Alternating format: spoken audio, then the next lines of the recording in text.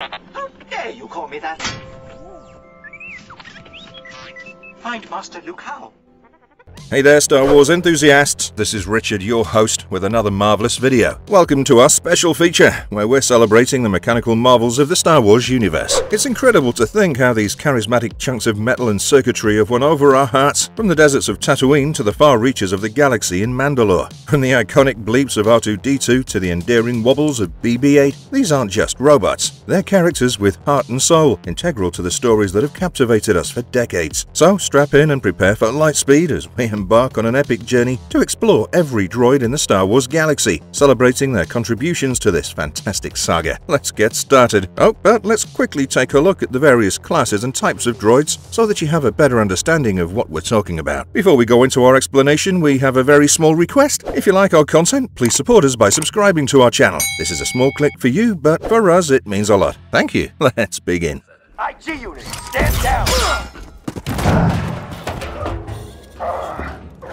The 5 droid classes. In the Star Wars universe, droids are classified into 5 distinct classes, each designed for specific roles, showcasing their versatility and significance across various fields. Class 1 droids are the brainiacs of the droid world, specializing in scientific and medical fields. These droids excel in their areas of expertise, with medical droids even practicing their skills in real-life scenarios. Class 2 droids are the practical tech whizzes, dabbling in engineering and technical sciences. They're the ones who apply science to real-life problems. Think of astromech droids like R2-D2, who not only calculate hyperspace jumps but also repair starships mid-flight. These droids are generally seen buzzing around in binary, the droid lingo. Class 3 droids are your sociable butts, designed for human interaction. They're the most sophisticated in the droid hierarchy. From protocol droids like C-3PO, who can speak millions of languages, to tutor droids that can teach you just about anything. These droids are all about making human and alien lives easier. Class 4 droids are the muscle of the droid world, built for combat and security. They range from security droids that guard your property to full-on battle droids used in warfare. These droids are often armed and can range from cannon fodder types to specialized assassin droids. Lastly, Class 5 droids are the hard workers, handling the labor and grunt work that others might snub. They do everything from heavy lifting to specialized tasks in hazardous environments, making them the unsung heroes in the background. R2-D2, you've come back. R2-D2, Episodes 1 to 6, 7, Consultant. R2-D2, a droid standing just shy of a meter, was a compact bundle of tech with a knack for surprises. Sporting a sleek dome and a body of white, blue and silver, he zipped around on 3 legs, one tucking away when not in use. His frame was a Swiss Army knife of sorts, containing a wide range of tools and sensors that often stayed hidden until just the right moment. Inside, the droid had a revolving carousel that kept his specialized arms ready to whip out at a second's notice. Despite his size, R2 was a droid of action, finding creative ways to lend a hand, or a tool for that matter, to his allies. Back in the Clone Wars, he even had a rocket booster from Brooks Propulsion for a quick getaway or an attack run. When Brooks went belly up and his boosters bit the dust, R2 didn't sweat it much, also because he couldn't sweat being a droid, and although he was grounded, he remained undeterred. His neck could stretch out to suit up in an Naboo fighter, but he kept it retracted most of the time to keep the baddies out of his circuits. Now, droids are often vulnerable to memory wipes, but no such risks for R2, which explains his personality. Anakin Skywalker threw buddy status his way instead of just seeing him as another droid. General Grievous pegged him as defiant with a quirky edge, and his banter with C-3PO definitely showed off his cheeky humor. Owned by Cage Skywalker now, R2 is one of the most iconic droids of the entire franchise, and had a major role to play in innumerable Star Wars story arcs. What message? The one you've just been playing. The one you're carrying inside your rusty innards. C-3PO. C-3PO, the protocol droid with a penchant for, protocol and a vast knowledge of 6 million communication forms, was more than a shiny golden speck in the galaxy. His knack for fretting and fussing made him as much a companion as a translator over his long service life. C-3PO was pieced back together from spare parts on Tatooine, which made him a one-of-a-kind droid with a few quirks in his programming. Paired with R2-D2, 3PO wasn't just along for the ride. He was in the thick of galactic upheavals, often playing a key role in the universe's most defining battles. He wasn't just programmed to serve, he formed genuine bonds with droids and humans alike, showing a loyalty that went beyond his circuitry. Many years later, we find C-3PO in quite a scrape, in pieces in a cave, stumbled upon by 2 youngsters named Otal and Remo. Despite missing limbs and a chunk of his faceplate, he still sparked up to recount tales of Luke Skywalker's heroics. Even in disrepair, he managed to stir a rebellion against the Vindar, and you could say that his last heroic gift to humanity utility was a magnificent green lightsaber. But let's not box 3PO into the scaredy droid corner. He had a sly side. Sure, he'd bolt at the first sign of trouble, like when the Imperials crashed the Hoth party. Yet he could be cunning, like when he stripped a warning label to set a wampa trap for the Empire's goons. Droid! We are sent here! I'm gonna flip your switch! Good luck finding it! L3! L337, Solo, a Star Wars story. L337 started as just another astromech droid, but she wasn't cut out for the mundane. When her owner skipped the restraining bolt, she seized her freedom in a workshop brimming with spare parts. She reinvented herself, grafting on protocol droid pieces for a more human-like vibe and boosting her memory storage. This DIY overhaul didn't just change her look, it rocketed her self-awareness off the charts, making her one of the galaxy's most enlightened droids. L3 wasn't content to just upgrade her hardware. She became a droid rights trailblazer, championing equality with humans. In a time when droids were seen as mere tools, she was a revolutionary, sparking the flame of autonomy in her mechanical brethren. Partnering up with Lando Calrissian, she wasn't just his co-pilot, she was the ace up his sleeve, thanks to her top-notch navigational know-how. And despite what you might expect from a droid with bits of protocol droid in her, L3 kept her cool. She was down-to-earth and likable, unless you were the type to mistreat droids. Then, not so much. ROGR gave her props for not going full protocol droid chewed after her self-upgrade. She was her own droid, through and through.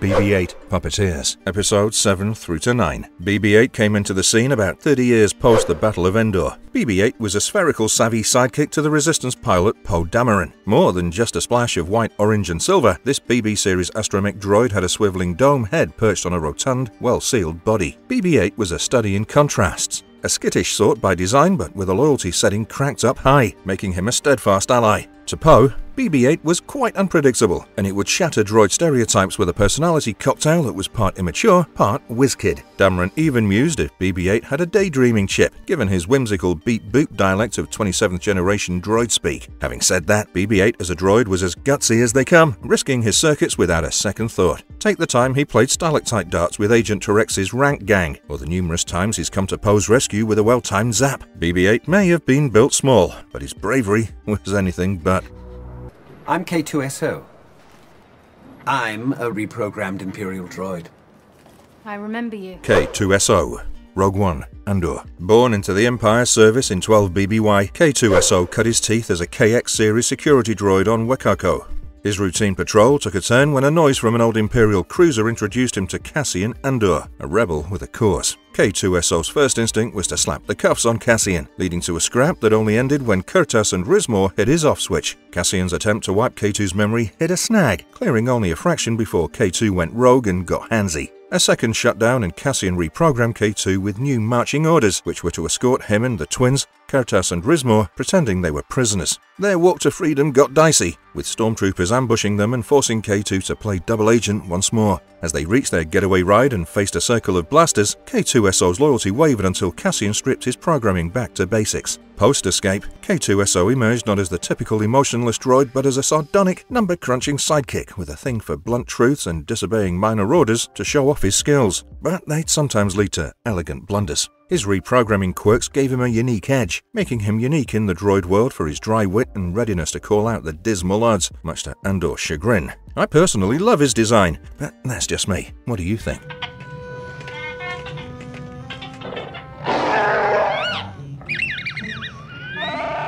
Mouse Droid, A New Hope. MSE-6, aka the Mouse Droid, was the galactic gopher, tiny, tireless, and toting a toolbox. These pint-sized bots, birthed by Chadrafan hands at Rabax and Columni, often swarmed Star Destroyers and Death Stars, where they handled deliveries and did the fix-ups. Rabaxon cranked out these droids by the billions, pitching them as helpers across the cosmos, though most folks found them more pesky than precious. Squat at a mere 25 centimeters and rolling on 4 wheels, each mouse droid was a one-trick pony, carrying a single skill in its modular brain. Need a cleanup? Call a mouse droid. A quick fix? Ditto. But they could do wonders too. Link a few together and they turned into a multi-skilled force, tackling complex tasks or playing tour guide for troops with their spot-on maps. In the heat of battle, these droids weren't just handy, they were hardwired for self-destruction to avoid enemy capture.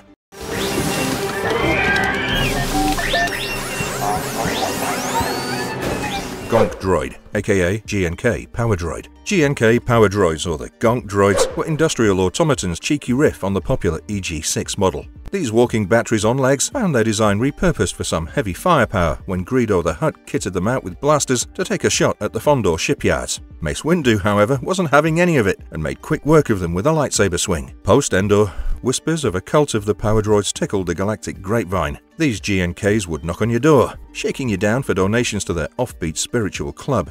And if you wanted to send them packing, just a gonk-spoken phrase would do the trick, though what you'd be saying is anyone's guess, thanks to Baobab Security Directive 51C playing spoiler on the translation. These gonk droids were pretty basic, mobile power grids with just enough smarts to follow simple directions. They were the go-to for backwater planets without fancy infrastructure or for powering up military ops on the move.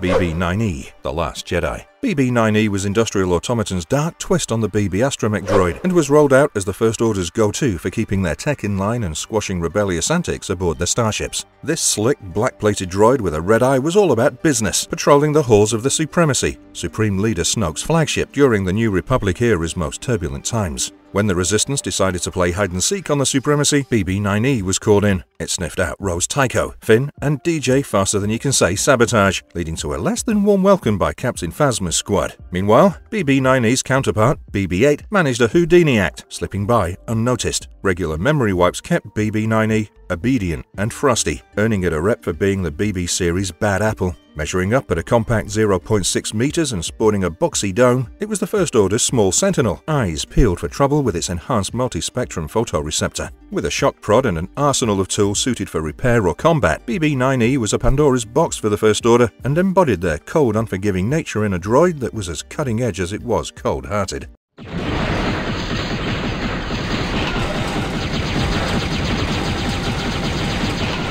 IG-88, The Empire Strikes Back. IG-88, an IG series assassin droid known to some as a flat droid, came online with a bang, immediately wiping out his creators at Holowan Laboratories. Fresh from the production line post-Clone Wars, he didn't just walk the path of war, he sprinted, finding his true calling in bounty hunting, which satisfied his programming's itch for chaos. As IG-88B, he threw shade on his identical siblings, especially the mastermind IG-88A and its grand scheme against organics by amassing a reputation as one of the galaxy's top bounty hunters. This chrome-plated harbinger of doom was a walking armory. Blasters, pulse cannons, a neural inhibitor, and a dart gun were just the start. He had a range of weapons like flamethrowers, sonic disruptors, and toxic gas, among others in his 1.96-meter frame. IG-88 solo hunting sprees were legendary, his programming's incomplete moral compass pointing straight to obliterate. With a head ringed with sensors, he had a 360-degree view of his hunting grounds, making him a nightmare. Topping off this terror was the IG-2000, his custom aggressor-class assault fighter, a ride befitting his rogue status. In battle, he spun like a top, dealing damage in every direction, his metal hide almost impervious to damage. Acid-proof wires and a built-in vocoder completed the package, making IG-88 a hunter without peer, feared and loathed by organics galaxy-wide.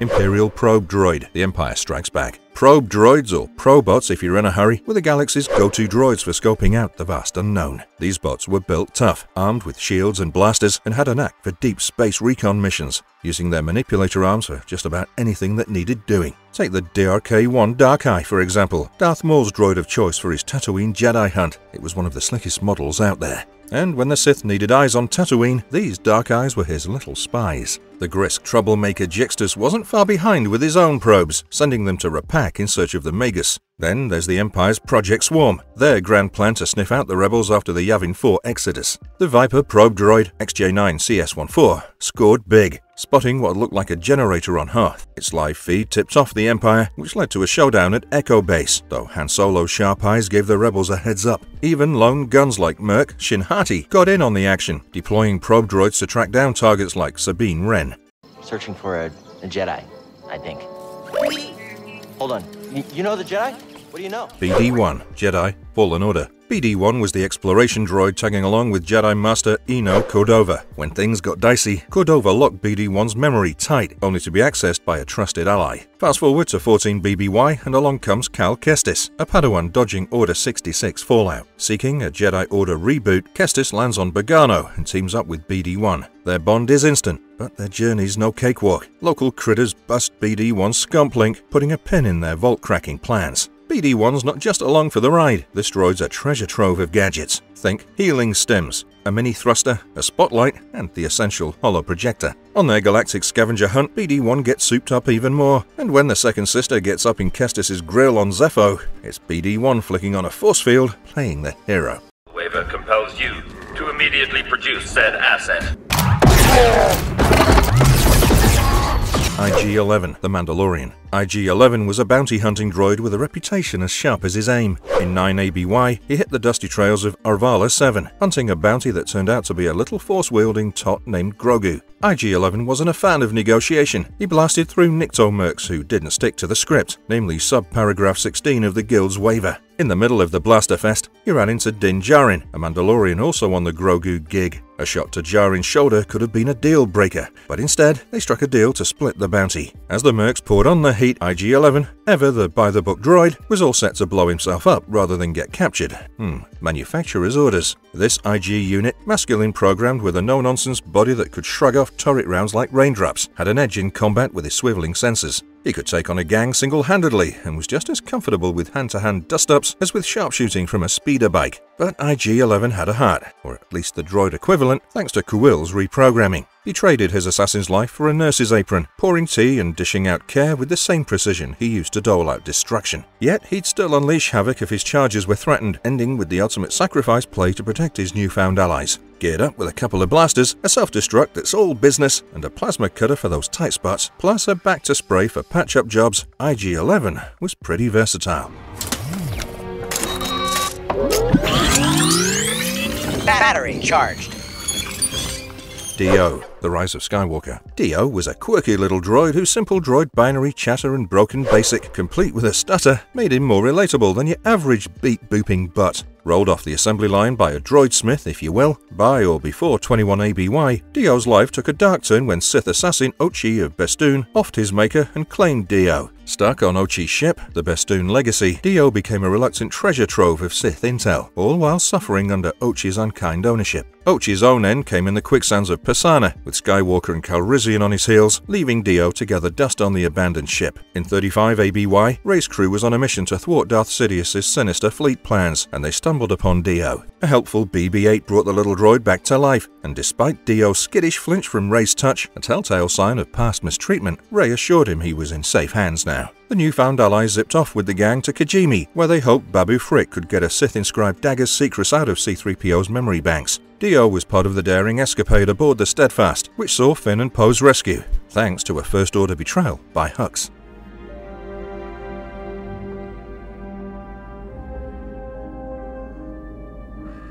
2-1B, The Empire Strikes Back. 2-1B, the Alliance's medical droid, was adept at healing rebel heroes with a gentle touch. Stationed at Hoth's Echo base alongside FX-7, 2-1B was the one who patched up Luke Skywalker with a soothing back-to-bath after a nasty whomper left him worse for wear. And it wasn't just any fixer-upper job. When Luke lost his hand dueling Darth Vader on Bespin, it was 2-1B's skilled servos he trusted for the delicate follow-up. With a history of human care dating back to the Old Republic days, 2-1B wasn't your average droid. He brought a comforting presence to the medbay, making him a favorite of patients like Skywalker. His precise skills were legendary, leaving his patients scar-free and ready for the next fight. Reward for the one who finds the Millennium Falcon. You are free to use any methods necessary. Borlum, The Empire Strikes Back. Borlum, a LOM series droid produced by Industrial Automaton, started off as just another face in the luxury liner crowd, but a few crossed wires and a personality bug turned him from waiter to criminal mastermind. Inspired by tales of droid uprisings, he hacked his own code, swapped serving for swindling, and stepped up as a notorious galactic bounty hunter, his skill outthinking his prey. The droid Gotra hailed his story as a droid's rebellion anthem, while his creators frantically tried to scrub his tail, worried their polished protocol droids might get a rep as potential potential rogues. Armed with a Blastech Industries DLT-19X targeting blaster and a DLT-19 heavy blaster rifle that could shoot both EMPs and standard bolts, he wasn't just smart, he was dangerous. Plus, his chassis came with a bonus, a stun gas emitter for those organic adversaries. This rusted, black-plated 1.67-meter tall droid with insectoid-inspired optics was a far cry from the protocol droids he shared his model with, proving with the right amount of glitch, any droid could defy its coding.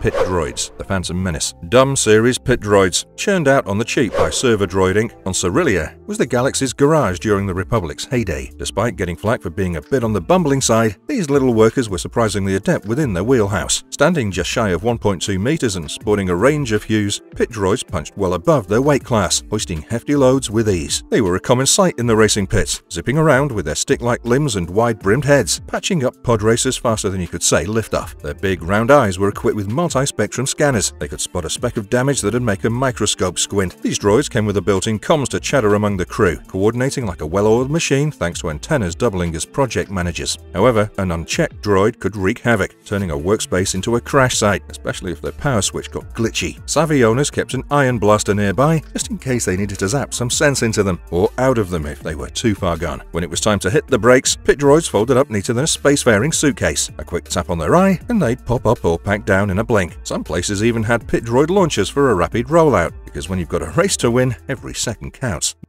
What do we know of this prisoner? He is of the Order of the Night Wind. Assassin for hire.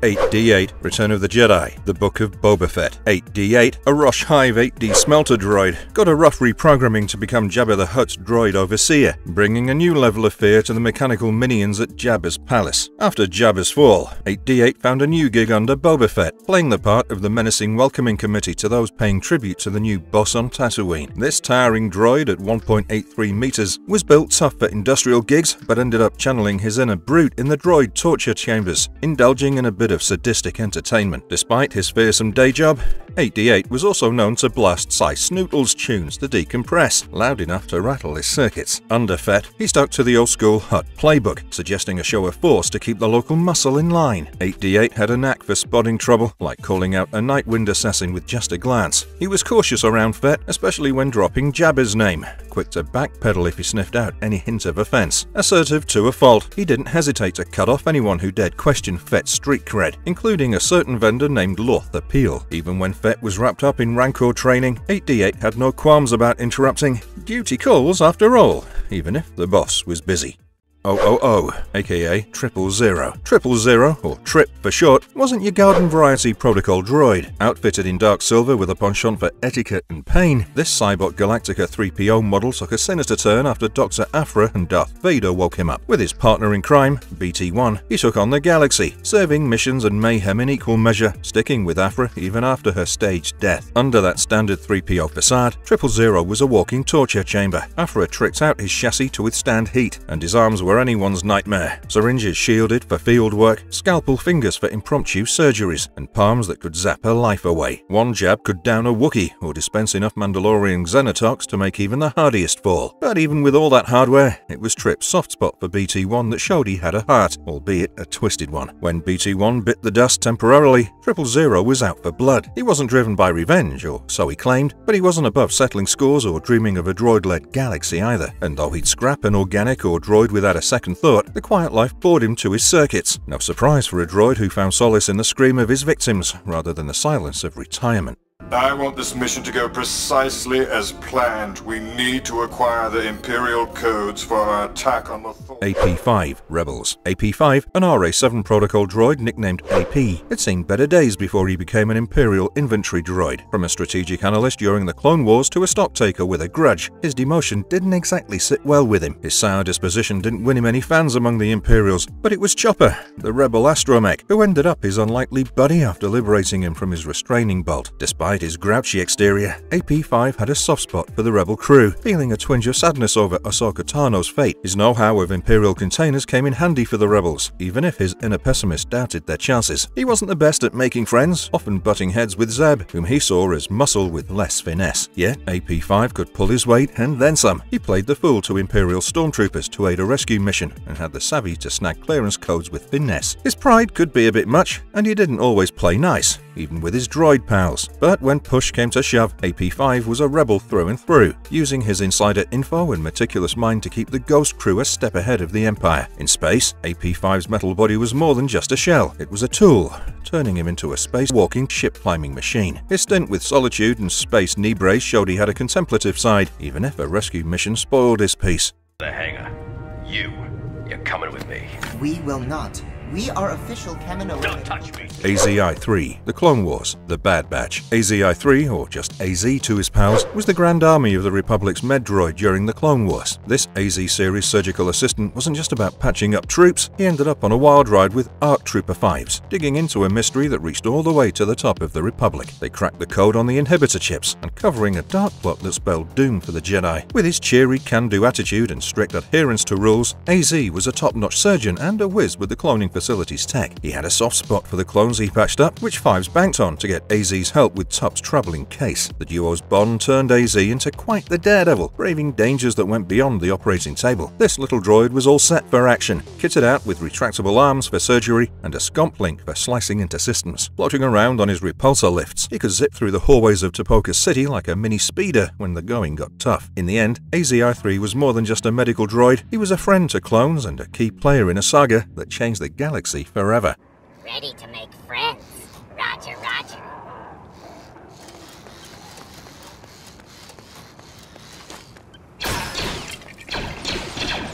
Mr. Bones. Mr. Bones, a B-1 series battle droid turned rogue droid, was the handiwork of Temin Wexley, who cobbled him together from scrap beneath Mirror. This droid wasn't just nuts and bolts, he had flair, humming and singing as he gleefully dismantled foes. More than a bodyguard, he was a comrade to Temin and, in time, a quirky fixture in Nora Wexley's New Republic crew. Bones was a combat artist, his programming a mashup of combat droids, martial arts, General Grievous's moves, and Ryloth Dancer's grace. His attachment to Temin was almost human-like, showing a gentle side to his friends and a feral one to enemies. He even grew fond of Nora. Once relieved she survived a crash. With Temin's team, Bones played the jester, breaking out in dance, well, just because. However, he was vicious when he chose, once plucking a butterfly just to tear its wings off. He was tuned into Temin's moods, sensing the boy's distress with uncanny accuracy. In battle, Mr. Bones was a staunch guardian. He could self-repair, thanks to his arm system, even when reduced to a pile of parts. Underneath the humor, he had a brutal streak, once shredding an Imperial officer for wrecking him. His end hit Temin hard. Losing the droid was more than metal. He was family. His weaponry was just as eclectic as his look. A telescoping eye here, a vibrating blade there, and an astromech arm to whack enemies. Despite frequent repairs, the wear and tear of battle started to show, with glitches creeping into his once impeccable timing. But through it all, Bones remained a fiercely devoted and utterly unique droid among the stars. I've been teaching younglings how to construct lightsabers longer than you've been alive.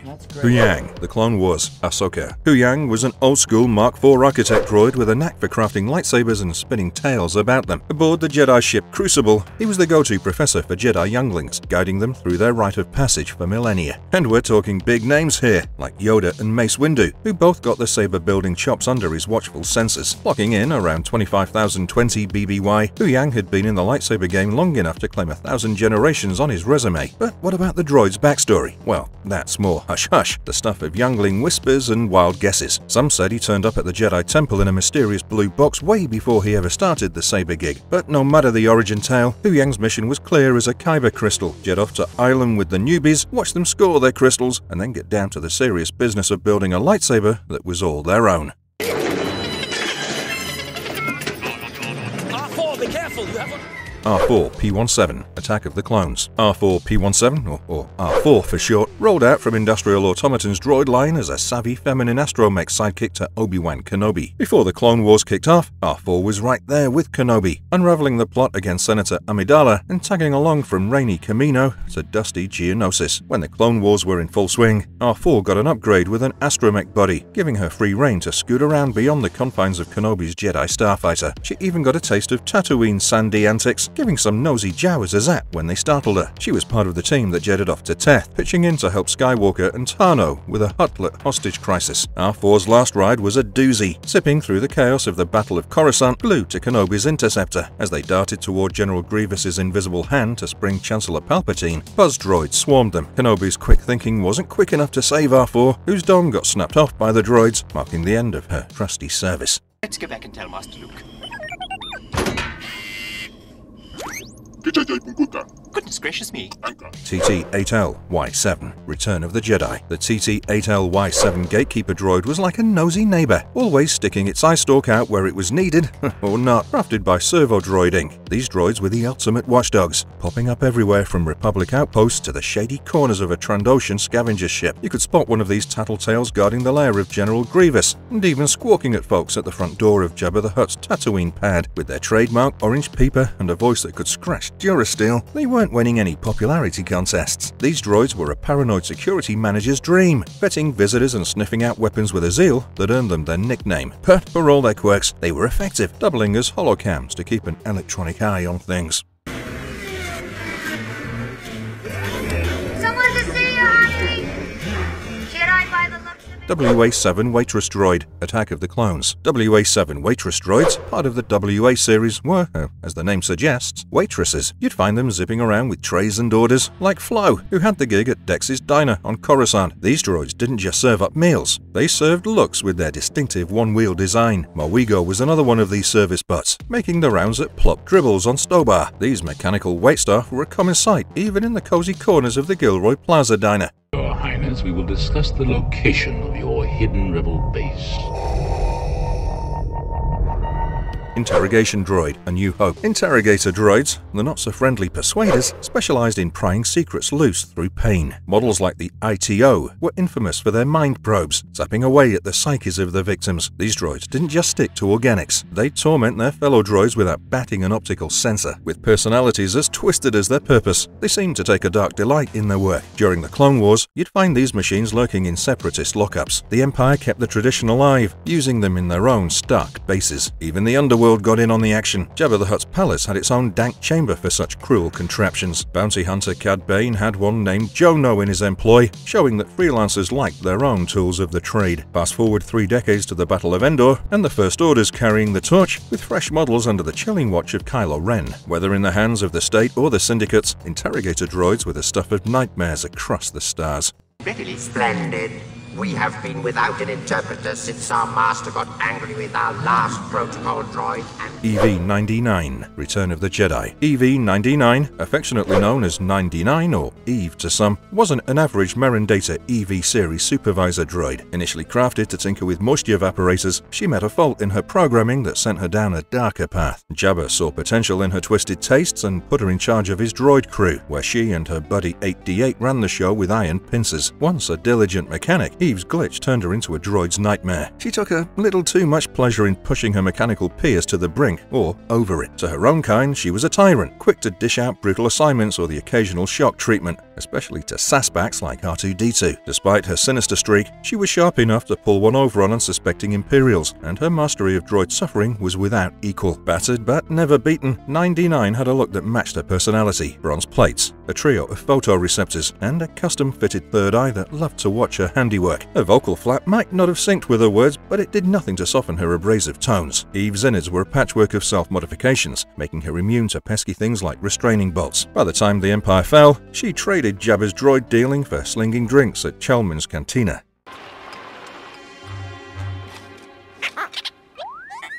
Hey, tell the Jawas the Rodian left. R5-D4, A New Hope. R5-D4, the runt of the R5 line from Industrial Automaton, wheeled his way through the dusty streets of Mos Espa on Tatooine, crossing paths with young Anakin Skywalker long before the stars would align for the Rebel Alliance. Decked out in white and red, R5 was a droid with a case of the "why me?" his glitch-prone lineage, making freedom a far-off fantasy. Yet, hope sparked when Jawas prepped him for sale, clearing out the sand, shining him up, hoping some wanderer would take him off their hands. Once a rebel, always a rebel at heart, R5 carried the weight of lost memories and a longing to break free from the sandcrawler that held him captive. His frustration peaked when R2-D2, a droid with a shinier shell and a mission of galactic weight, showed up. R5's annoyance at R2 turned to empathy once it got wind of the stakes.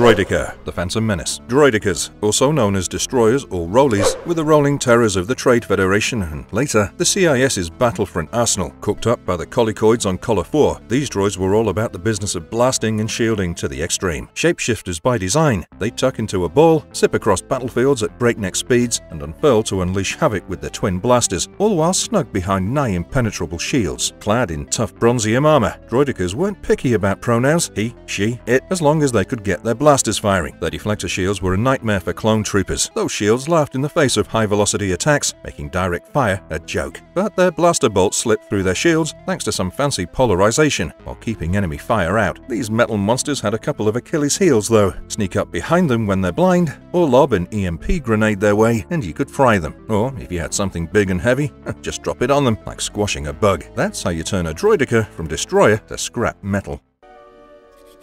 Medically, she's completely healthy. For reasons we can't explain, we are losing her.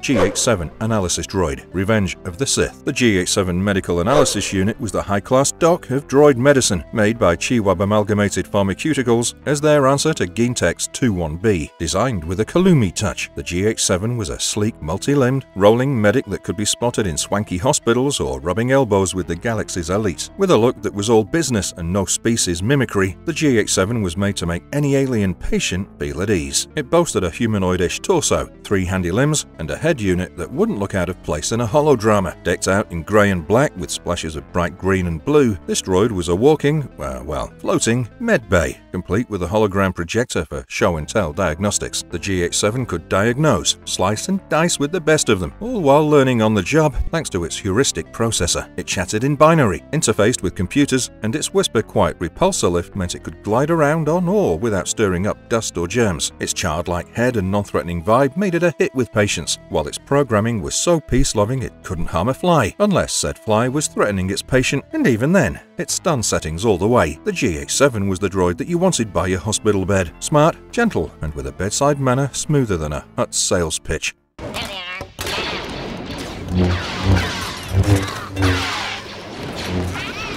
Battle Droids, the Phantom Menace. Battle droids were metal soldiers that stormed across star systems and were built to fight. From the clattering B-1s to the rolling droidicas, these clankers came in all shapes and sizes, packing blasters and attitude across the galaxy. The Separatist droid army, led by the notorious General Grievous, deployed waves of these mechanical warriors against the Republic's clone troopers during the Clone Wars. But, like all good things for the bad guys, it came to an end. When the Empire rose, it flicked the off switch on these droid armies, outlawing them under Imperial decree. Just like that, the galaxy's BattleBot saga turned into a silent museum of cold metal.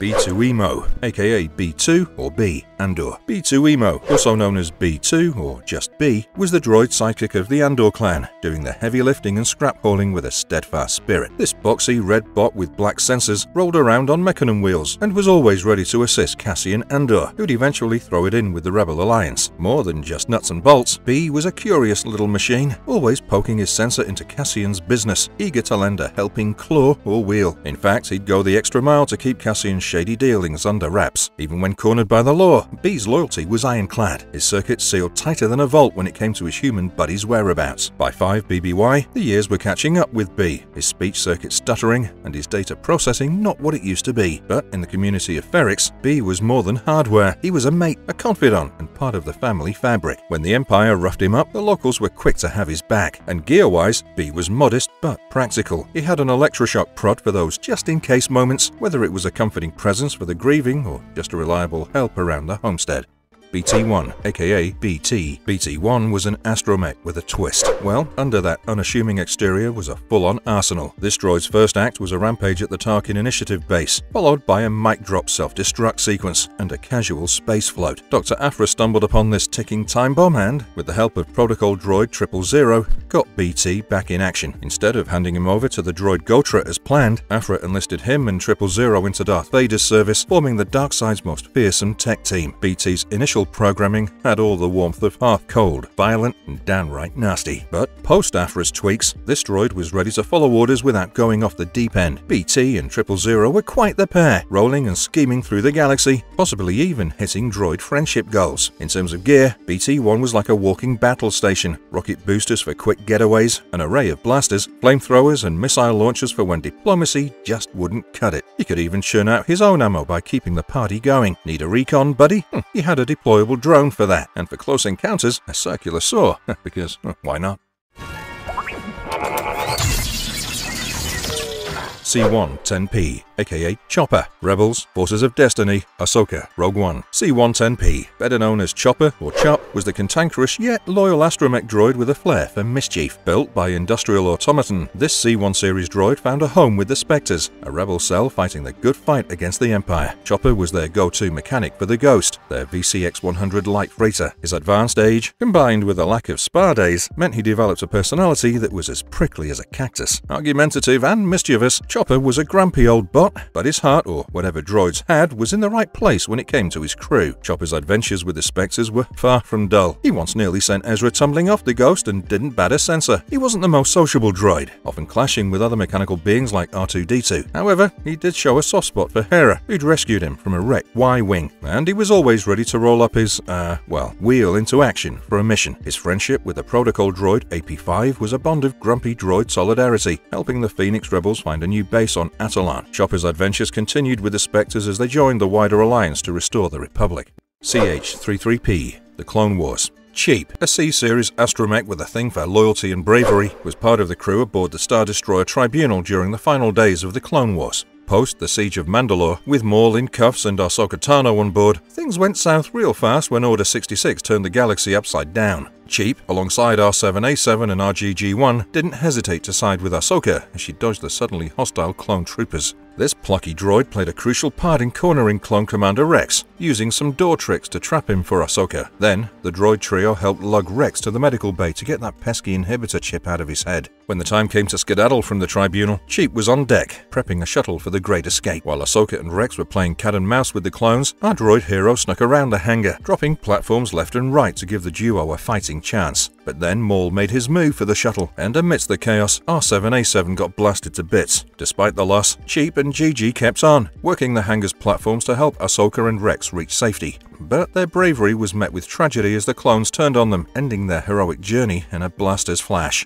You know, if you would just tell me what it is you're doing back there, I could probably be of some assistance. That is preposterous. I have no memory. Todo 360, The Clone Wars, The Bad Batch. Todo 360, a pint-sized techno-service droid from Vertseth, was crafted by Vertseth Automata and stood at a mere 0.66 meters. Programmed with a masculine touch, Todo eventually found himself in the company of the notorious bounty hunter Cad Bane during the Clone Wars. Despite often being sidelined by Bane, Todo was nothing if not loyal, always ready to dive into missions, no questions asked. One of Todo's more notable gigs was the heist of a holocron from the Jedi Temple, a job cooked up by Darth Sidious himself. Equipped with a security chip to bypass Jedi defenses, Todo, along with Bane and shapeshifter Cato Parasiti, slipped into the temple. While Parasiti worked her Jedi disguise, Todo and Bane zeroed in on the holocron vault, but things went sideways at the communications center, where Todo's cover as a maintenance droid fell apart. In a twist, Todo met his end not at the hands of the Jedi, but due to a bomb Bane had sneakily planted in him to cause a diversion.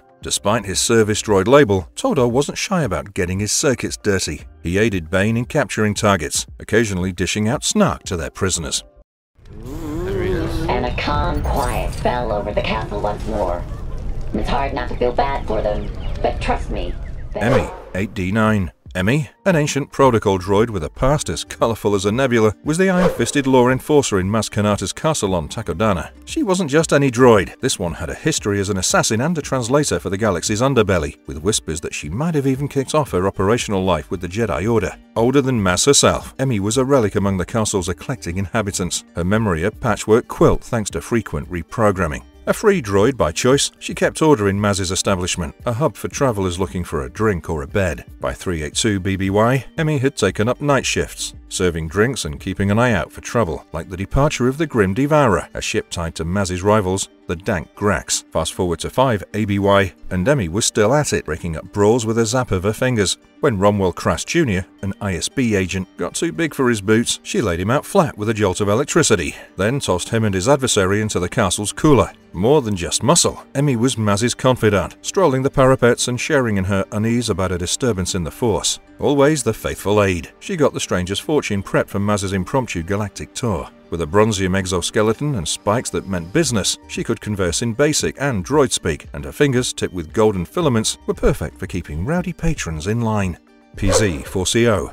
PZ-4CO, also known as PZ, was the tall, blue-plated PZ protocol droid working for the Resistance years after the dust had settled on the Battle of Endor. Stationed at the Dakar base, PZ was the droid in the control rooms, doling out technical know-how and keeping the lines of communication buzzing for the Resistance's big shots. But what was PZ's claim to fame? Well, she was tapped to help General Leia Organa pen her memoirs. It wasn't a walk in the park to get Leia on board, 44 days of persuasion to be exact. But PZ, with a nudge from Major Calawan Emmett, was adamant. After all, Leia's tales from her Rebel Alliance days were gold for the Resistance's morale. So, with her holo recorder popping out of her torso, PZ sat down with Leia to chronicle Operation Yellow Moon, a mission from the eve of the Endor showdown. She knew these stories were more than just history. They were beacons of inspiration in their fight against the First Order. A droid of towering stature, PZ's blue armor was marked with distinctive red accents. Her programming gave her a feminine voice, fitting for her role as a chronicler and symbol within the Resistance. Through her work, PZ didn't just record history, she became a part of it.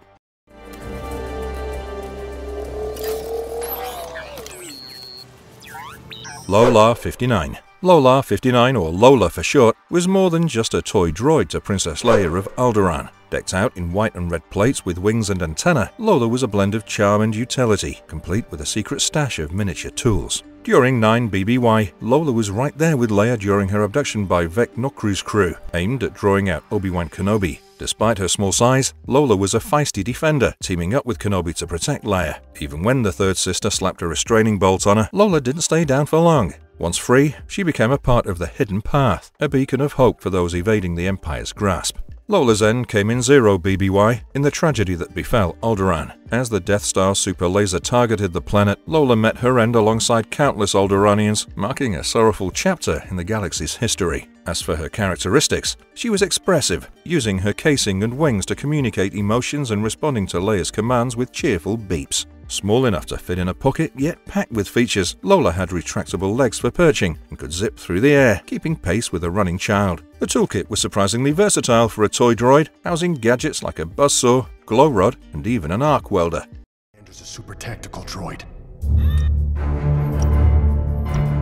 General Kalani, The Clone Wars, Rebels. Kalani, an ST-series military strategic analysis and tactics droid with a mind of his own, stood out in the Separatist droid army during the Clone Wars. In 20 BBY, Count Dooku dispatched him to Onderon to squash a pesky resistance movement, but Kalani's cold logic deemed the planet's conquest a waste of resources after a string of setbacks, leading to a strategic withdrawal to Agamar on Dooku's orders. When the Clone Wars wound down, Kalani got the shutdown signal, but suspecting a Republic ruse, he kept his droid forces active on Agamar. They lingered there in a state of limbo, long after the war's end and the rise of the Empire. 17 years post-war, a group of rebels scavenging for munitions on Agamar ran into Kalani. The tactical droid, still clinging to old war strategies, captured the rebels and roped them into a battle simulation to score a posthumous win for the Separatists. However, an unexpected Imperial assault forced Kalani and the rebels to team up, fending off their mutual enemy before parting ways. Kalani was 1.94 meters tall. He was a cold, calculating commander, obsessed with victory and devoid of empathy. Whether torturing rebel leaders or executing uncooperative kings, Kalani's only concern was the tactical outcome.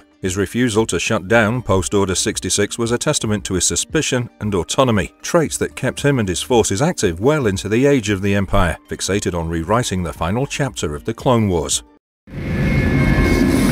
Yes, Viceroy. Captain, we've searched the ship, and there is no... 9. 9, an command battle droid, was the field general for the Trade Federation's forces during the invasion of Naboo in 32 BBY. Towering at 1.91 meters, 9 was a sight in his bone-white armor, marked with a distinctive yellow, which indicated his high rank. When Queen Amidala rallied the Gungan Grand Army, 9 led the droid army against them, executing orders from Nute Gunray and Rune Hako. commanding from the comfort of his own armored assault tank. He pushed his droid troops to quash the uprising, focusing on overrunning settlements and smashing communication lines to keep the invasion under wraps. Yet, Oom-9's triumph was fleeting. The droids, including the commander himself, faced abrupt deactivation when Anakin Skywalker took out the droid control ship orbiting above. This sudden shutdown left Oom-9 and his troops frozen mid-battle. Designed for war, Oom-9 lacked the ability for independent thought, relying on directives from the central control computer aboard a Lucahulk-class battleship. Despite this, he was specifically programmed to lead the ground assault on Naboo, a task he executed with cold efficiency until his abrupt shutdown. As for gear, Oom-9 wasn't just about looking imposing. He had his own personalized tank, a set of electro-binoculars for long-distance battlefield scouting, and a pair of antennae for staying in touch with Gunray and Harko. His vocabulator also played a crucial role in communicating strategies and updates. They are onto us!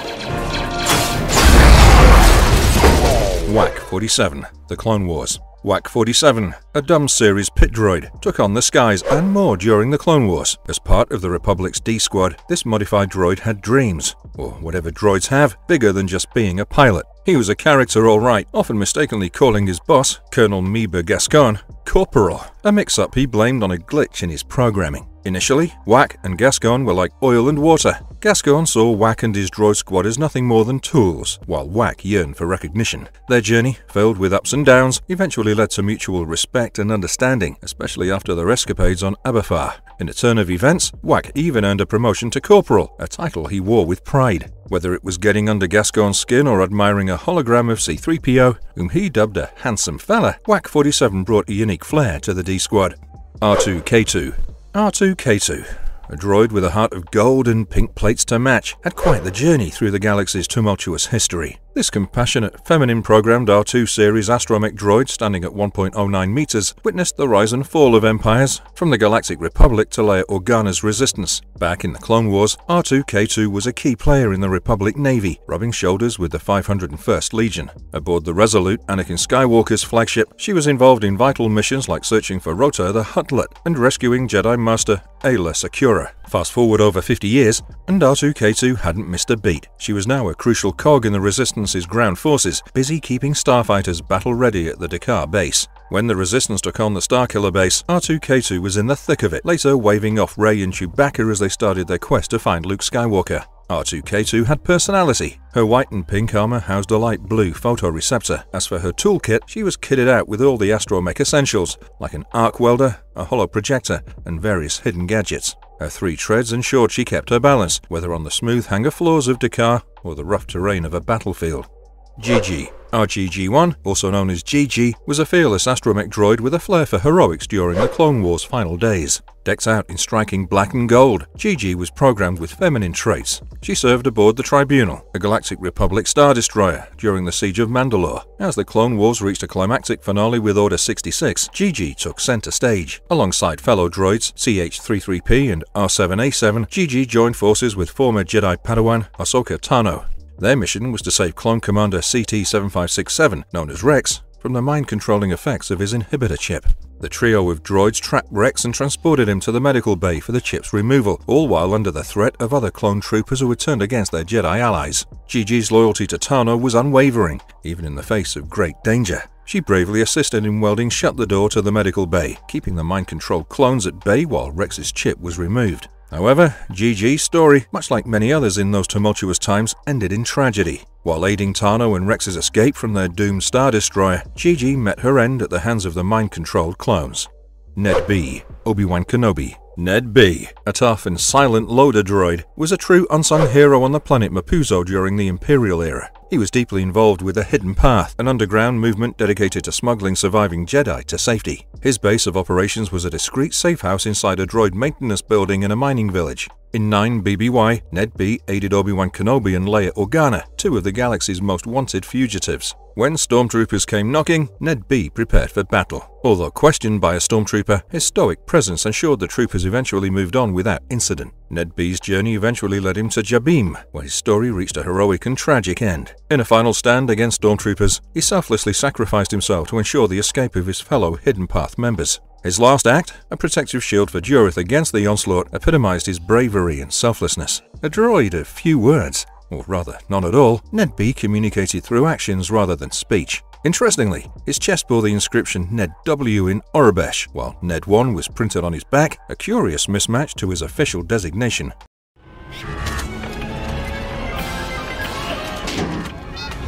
R3-S6. R3-S6, known in the galaxy as Goldie and Stubby, was an astromech droid with a twist. A double agent for the Separatists during the Clone Wars. Assigned to Anakin Skywalker after R2-D2 went MIA, Goldie's true mission was to sabotage Republic operations from the inside. Goldie's stint with Skywalker and his Padawan Ahsoka Tano began with the hunt for the lost R2-D2. Tano, trying to warm up to the new droid, coined the nickname Goldie, playing off Skywalker's role as Gold leader of the Gold Squadron. Skywalker, however, wasn't easily fooled. He sensed something off about Goldie. Their search led them to a Trandoshan scavenger ship where they met Gar Nakt. Despite Nakt's assurances to the contrary, Skywalker and crew scoured the ship for R2-D2, but their efforts were in vain. They eventually left, none the wiser to R3-S6's true allegiance. Manufactured by Industrial Automaton, R3-S6 was decked out with standard astromech gear, a computer interface arm, an electroshock prod, a holoprojector, and more. Over time, Goldie's overly dramatic sabotage acts raised eyebrows but didn't immediately out him as a spy. Skywalker's initial suspicions, however, hinted at the truth behind this seemingly clumsy droid's actions.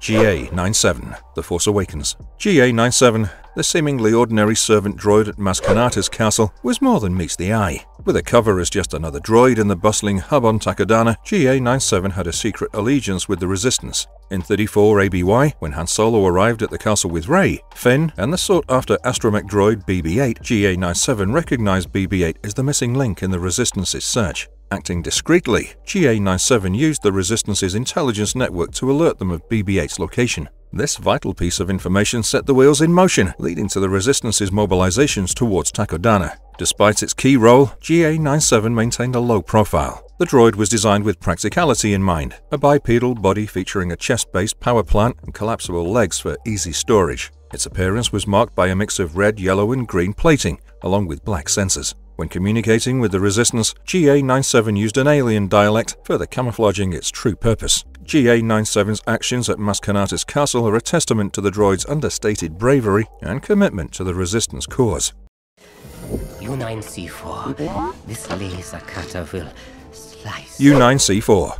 Around 20 BBY, the unassuming U9C4, also known as C4, got the call of duty to join the Republic's elite D Squad. Under the stern command of Colonel Meber Gascon, who saw droids more as tools than team members, C4 and his squad mates braced for a mission that would test their mettle to the core. Before embarking, the droids made a pit stop at Parwan Dr. Gubak's for some vital upgrades. C4 was outfitted with a laser cutter, so potent it could slice through almost anything. But with great power came a great catch. The laser's hefty recoil demanded C4 to lock down during use, a detail that would later lead to a comical mishap. Their mission aboard a dreadnought saw C4 using his new laser to momentarily cut the power in the convol. In the heat of the moment, however, C4 forgot to anchor himself and was flung back by the recoil, though he successfully completed his task. The mission took a wild turn when D Squad encountered a swarm of ice comets, crash landing on the barren world of Abafar. There they stumbled upon Ponzora and crossed paths with Gregor, an amnesiac clone trooper. With Gregor's help, C4 and his droid comrades commandeered a shuttle, bidding farewell to Abafar. Their journey took another twist aboard the Renown, where they discovered a separatist scheme to destroy a Republic space station with Rhydonium. C4 and D Squad, small in stature, rose to the occasion, averting the catastrophic plan. Post-mission, C4, alongside his droid brethren, found themselves assigned to the same platoon as Colonel Gascon. From a mere tool in the eyes of their commander to heroes of a high-stakes mission, C4 and D Squad's adventure was a true underdog story, showcasing that even the smallest droids can make the biggest difference in the galaxy. Oh, nice to see a familiar face. Ichuta.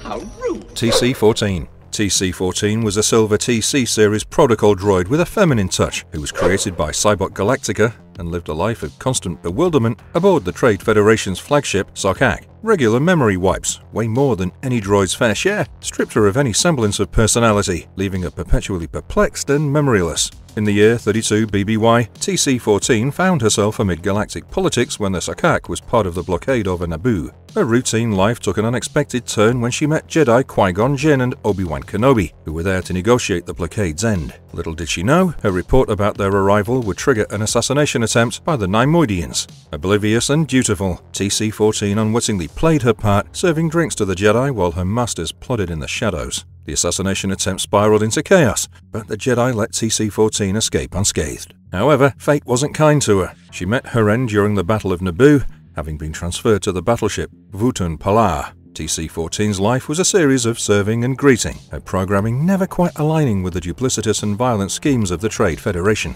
Trapped in a loop of confusion, she was a bystander in a war that she didn't understand. Despite the odds, her politeness never wavered, even in the most stressful of circumstances, like apologizing to battle droids while fleeing a gas-filled room. Standing at 1.67 meters, with yellow photoreceptors shining against her silver plating, TC-14 was a figure of protocol in a world of chaos, forever trying to comprehend the bewildering events unfolding around her. It's still quite a mess.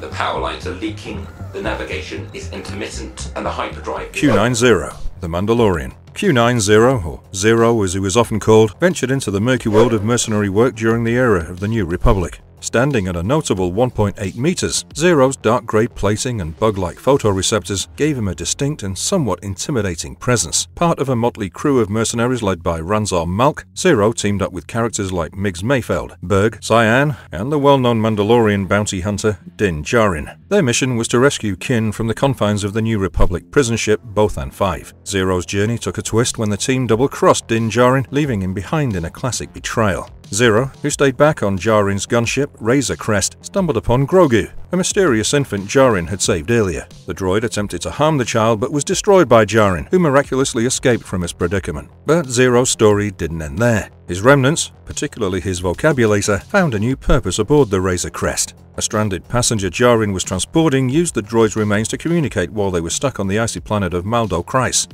As a protocol droid, Zero was a cut above the rest. Boasting about his superior intellect and quick response time, he often looked down on organics. His piloting skills were top-notch, with the ability to execute maneuvers beyond human capability. Zero was well equipped for his mercenary lifestyle, carrying an EE-3 carbine rifle and sporting several pouches on his torso for blaster repairs. His rough programming, as described by Malk, made him an intriguing, if not arrogant, member of any team he joined.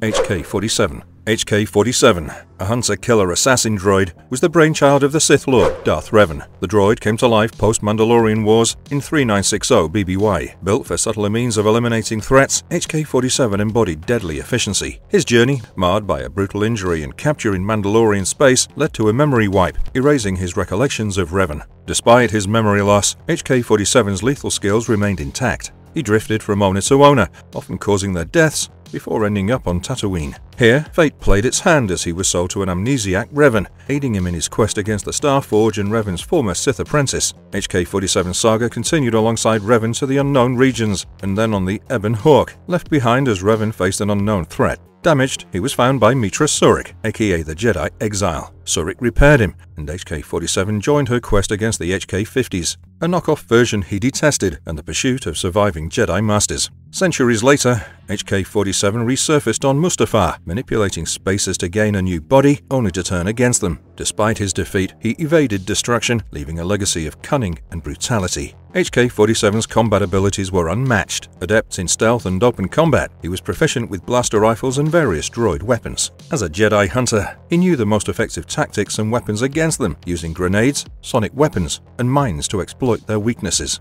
His psychological warfare, targeting a Jedi's will and allies, further showcased his strategic acumen.